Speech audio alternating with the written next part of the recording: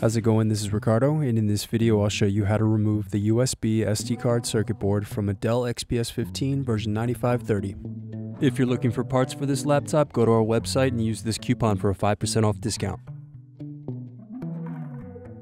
Lift open badge door and remove screws.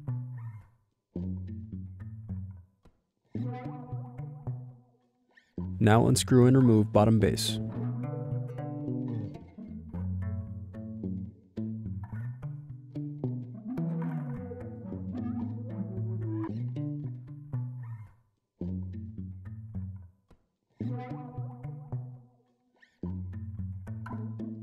Now unscrew battery. Then disconnect and remove battery. Now disconnect cable for motherboard.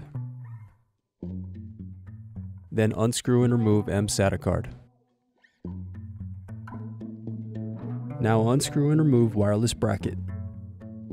Then disconnect antenna cables and remove wireless card. Now disconnect and remove CMOS battery.